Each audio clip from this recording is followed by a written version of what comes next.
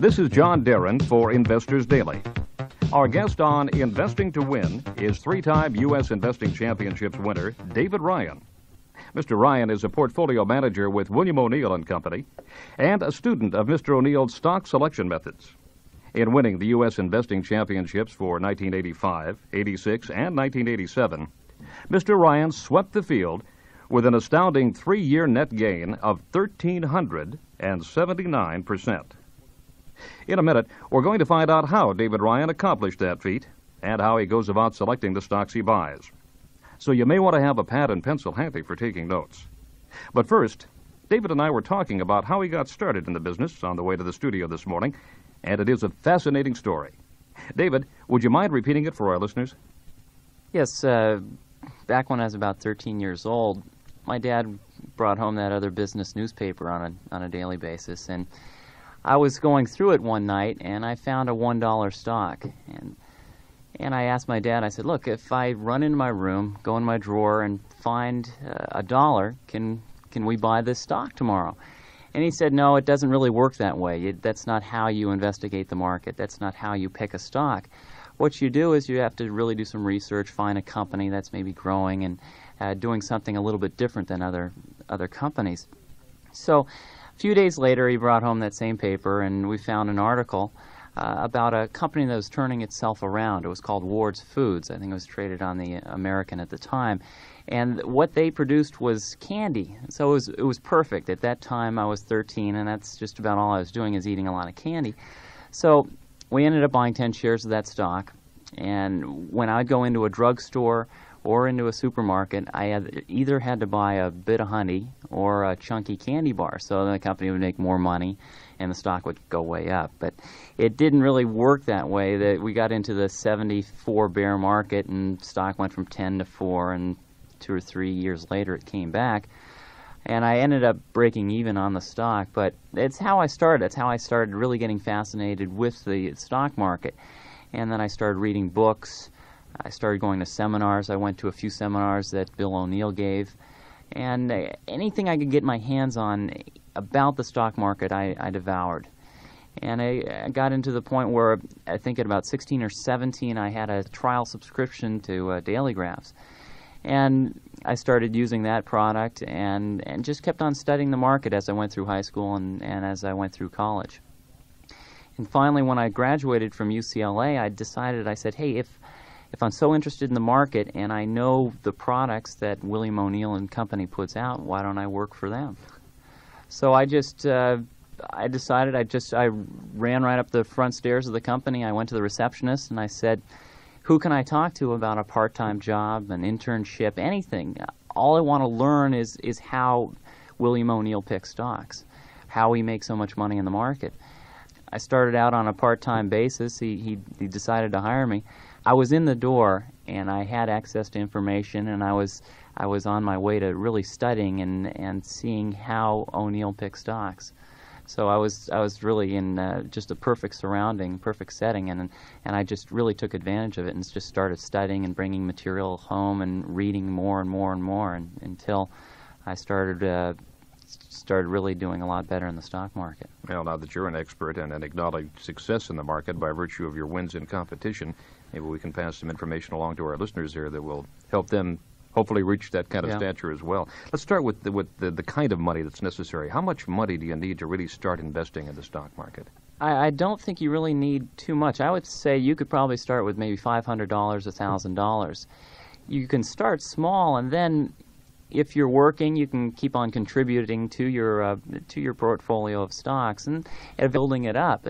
You can do the same with an IRA. Start with, I guess, you can make as small a contribution to your IRA as possible and start investing in the market that way. But it's amazing how well you can do if you start compounding your money. If you start getting some very nice returns each year, that small amount of money can really build itself into a very substantial amount. So you can start small, but try never to really pull money out of that account and to buy a car or something like that. Try to leave it alone and try to live and pay your bills from your income, from other sources of income. So it's not get rich quick, it's get rich slowly and surely. Right. Too many people, I think, get into the stock market with the attitude is that I'm going to make a killing this year. I'm going to make so much money that it's going to happen very, very quickly. But it's very hard to get very substantial returns in the market. It's much better to take a slower, consistent approach. Maybe set a goal of 25% a year and see if you can achieve that. Do you think a lot of people have possibly forgotten the intention of the stock market in that you're supposed to become a partner with the company? Yeah, too many people are looking at a short term and not really looking long term, setting sort of long term goals and believing that they're buying a piece of this company that's going to grow for the next 5 or 10 years. It's, what can I get in the next quarter, or how much can I make in the next 6 months? They sort of have to change your thinking. And I think Bill O'Neill has said a number of times where he's made his biggest money is when he's taken a position in a stock and held it for 4 or 5 years. There are a lot of methods. Not all of them work, obviously. How did you select the one that does work for you? Well, the method I use is the same that William O'Neill uses, in that we're looking for growth companies, companies that have a new product, a company that's doing something differently.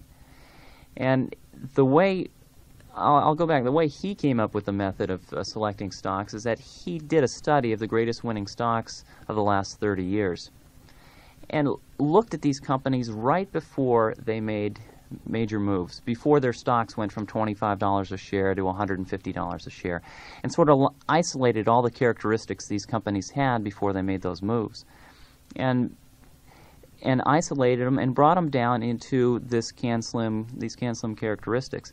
The companies he looked at were stocks like Syntex and Dome Petroleum, Fleetwood, McDonald's, companies that have been very, very successful.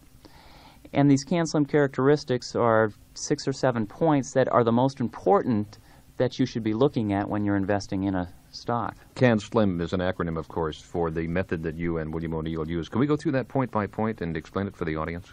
Yeah, the reason why we picked the name CANSLIM is because it's an easy acronym to remember as you're going through looking for things to look for in a stock that you might buy. Before I get to the C, lots of times I like to start with the annual earnings. Because when you're looking at annual earnings, you're looking for a consistent company, somebody who over the last 5 years has made money in a good economy or a bad economy.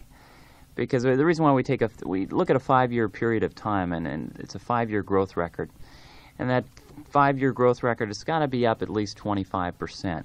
So the company is growing 25% a year for the last 5 years. The reason why we take 5 years is because in a normal economic cycle, you have about 2.5 years of a good economy, maybe a year and a half of a recession. So if a company continued to grow during a slow period, then you know you've got a company that's got a good product or a good service. So a growth rate of at least 25% for the last 5 years. Then to make sure that growth rate is continuing, then you look to the current earnings, the C in the CANSLIM formula. In the current earnings, you were looking at the last 2 quarters of earnings, and they also have to be up at least 25%. Now, 25% is very good. When I'm buying stocks, I'm looking for increases of even greater than 25. The stronger, the better. If I can find a company that has earnings increases for the past 3 or 4 quarters up 50, 75, 100%, that's even a stronger conviction. It gives me stronger feeling for the company that they're doing really a good job. Then after the current earnings, then I go down to N, which stands for new, something new that the company is doing. Either a new product, a new service, and new can also stand for new highs. First, going to a product, going back to 1981, I bought a video recorder. And I was one of the first people that I knew that had a video recorder. And I read somewhere in a magazine that video recorders were going to outsell TVs by about 2 to 1 in the coming years. So I said, well, I have to find a company that sells video recorders, either sells them or makes them. Now, I looked at Sony, and Sony was too big of a company. I looked at RCA, and I think they made video recorders, but video recorder sales were not going to have that big of an impact on their bottom line because they were such a gigantic company. So I found a company on the East Coast, which I had never even heard of. It was called Ward's. They recently changed their name to Circuit City. They sold electronic products, and they sold video recorders along with a lot of other things. The stock had the CANSLIM characteristics I was looking for.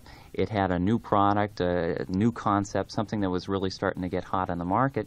And I picked up that stock, and I think since the early 80s, that stock has increased by about 10 times. Now, I haven't held it the whole way, but I really made some very good money off that one company. So that's what you want to really look for when you're looking for a company that's something new, a new product or a new service. You mentioned the N stands for new product or service, and also highs. What do you mean by highs, David? Well, it's when a stock is making a new high in price. The longer the new high, the better. I mean, if it's an all-time new high, that's the strongest situation you can be in. The most difficult thing about buying stocks for at new highs for people is that in America, it seems like we've been trained that the concept of investing in the stock market is to buy low, sell high. And in everything, in real estate, buy low, sell high. But I kind of turn it around, and I look at stocks right as they're going into new high ground. I buy high, but I sell even higher. One way you can look at it is if a stock's going to make a move from $25 a share to over $100 a share, it's got to be making a new high every eighth of a point on the way up. What you want to do is try to find it as it's first going into that first new high. Another advantage about buying stocks in new highs is that there aren't any people ahead of you who have bought at higher prices. There's no sellers above you. When a stock goes into a new high, everybody's happy because everybody has a profit. It's not like you bought at 25 and there's somebody who bought at 30 about 6 months ago who is just waiting for that stock price to get back to 30 so they could sell out and break even. Everybody's happy, everybody's making money, so there's a lot less resistance for the stock to move up in price. So buying low doesn't always mean buying a depressed stock, but finding an aggressive stock that's on the upswing. Right, you want that aggressive stock to be very close to new highs and going on the way up. So I never buy at new lows, and I'll probably never sell exactly at new highs. I sort of get the middle 50% of a stock's move. As it goes into new highs, and then as it starts down from its old highs, well, that's where I sell out. But that's a point that we'll get to a little bit later. It pays not to be greedy sometimes, then. Right. Because I think when you try to pick a bottom, you try to pick a top, I think it's just guesswork, and it's very, very hard to do. Okay, we've covered the CAN, current earnings, annual earnings, and new product or service. Those earnings, both current and annual, at 25% or better. Right. And then we're looking for a new product, new service, or, as you just indicated, a new high in that stock's upward trend. Yes. Let's move on to the SLIM portion of this and the rest of the formula. The S stands for shares outstanding. And we found that when we did the study of the greatest winners, that the greatest winning stocks usually had, at the beginning of their moves, about 5 million shares outstanding. They were smaller, medium-sized growth companies. Now, lately, as new issues have come out into the market, new companies have gone public, they've been coming out with a lot more shares outstanding. They already issued 20 million shares or so. So I would take that characteristic or those parameters of 5 million and look for companies that have shares outstanding under 30 million shares. In today's market, those are the companies that are the smaller and medium-sized growth companies. But when you start getting into companies that have 100 million shares, 200 million shares outstanding, they're usually big, mature companies. And to move that stock 1 point it takes a lot of money, a lot of power, a lot of institutions buying that stock. And it takes a lot more power than it does a company that only has 2 or 3, 4 million shares outstanding. So look for companies that have a smaller capitalization, smaller shares outstanding.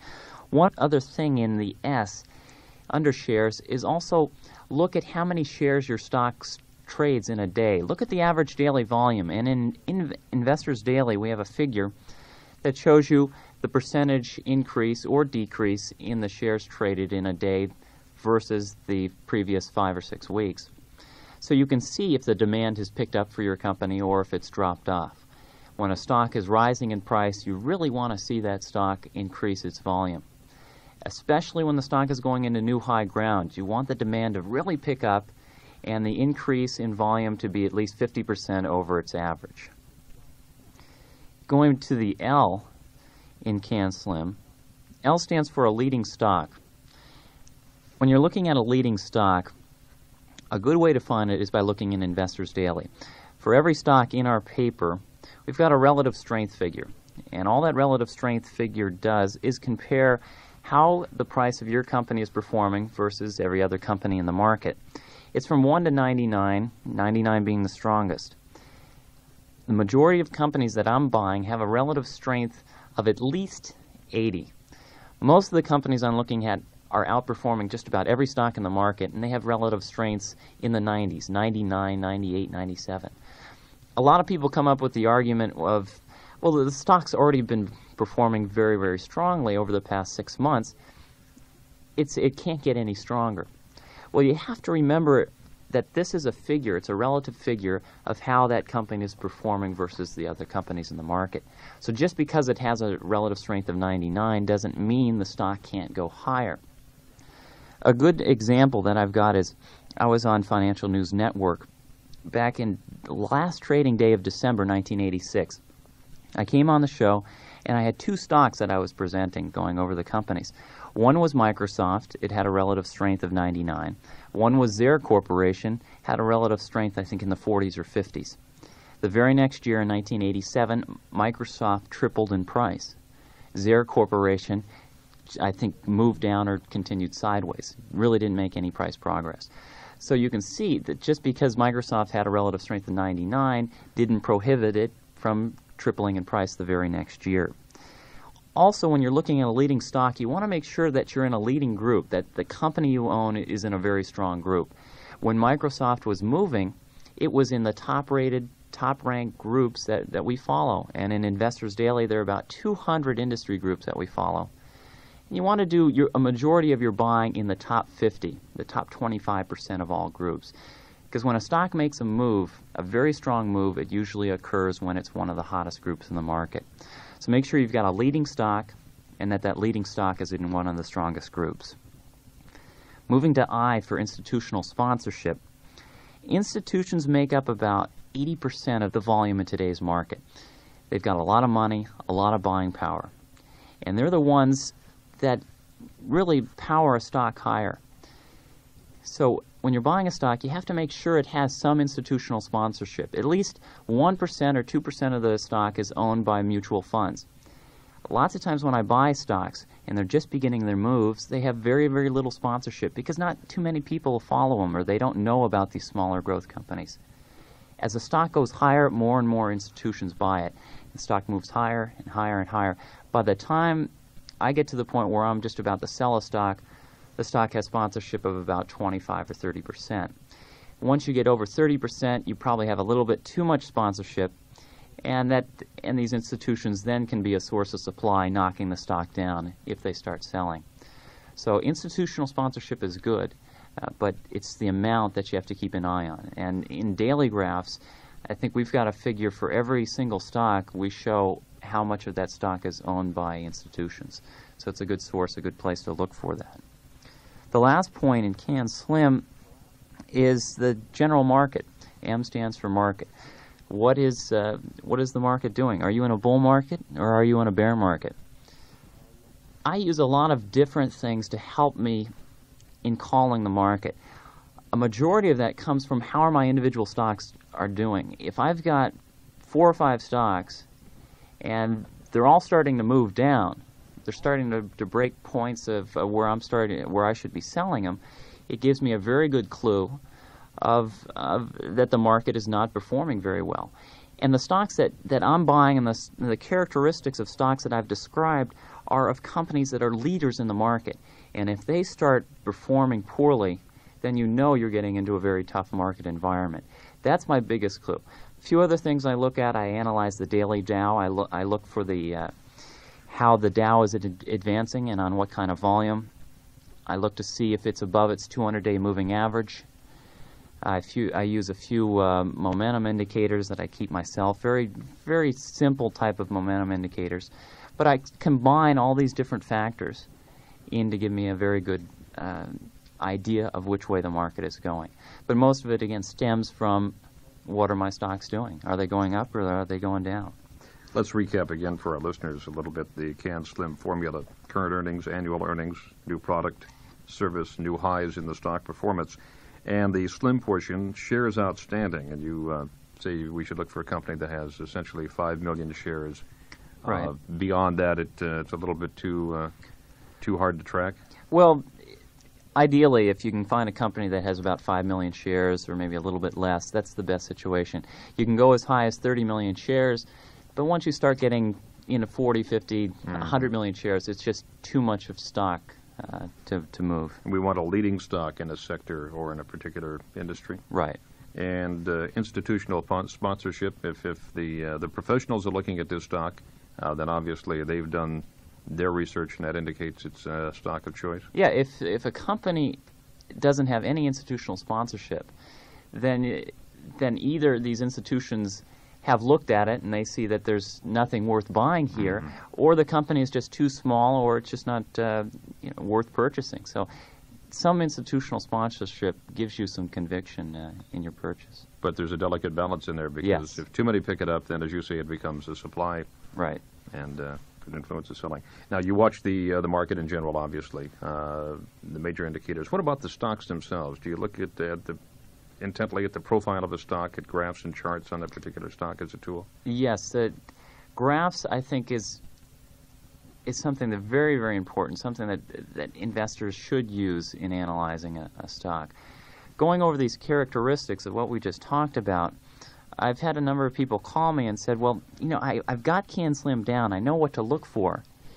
And they've got an idea. They know what companies meet these criteria, but they don't know how to time their purchase. And timing is probably at least 50% of the equation. So I use daily graphs. I use Investors Daily to help me out with the exact timing of when I should be buying this company. So I look to graphs, a 1-year graph. If you can use a combination, a 1-year graph and maybe a 5-year graph, that's the best situation. You shouldn't be scared of using graphs or using charts, because what graphs are they reflect the actual decisions of investors.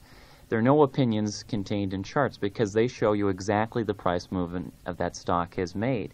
And that movement is made up of individuals' decisions on if they should buy or sell that stock. The investment decisions of investors are influenced by fear, am I going to lose money, or greed, I want to make a lot of money. And these human emotions that these investors have, they rarely change. They're pretty constant. And these patterns or these emotions almost show up right in the graphs themselves, in the daily graphs. And if you can analyze these patterns, then you can get a good feeling for which way a stock is going to go. If you combine some of the patterns we found that have proven successful with the CANSLIM characteristics, then you have the most powerful combination. A few patterns that we found have been the most powerful have been a cup and handle formation. Also, there are other things like flat bases. It's just a stock moving sideways. So if you can analyze these, know what to look for, and you combine it with the CANSLIM characteristics, it can really help you out in the timing of the purchase of your security. Please turn to side 2.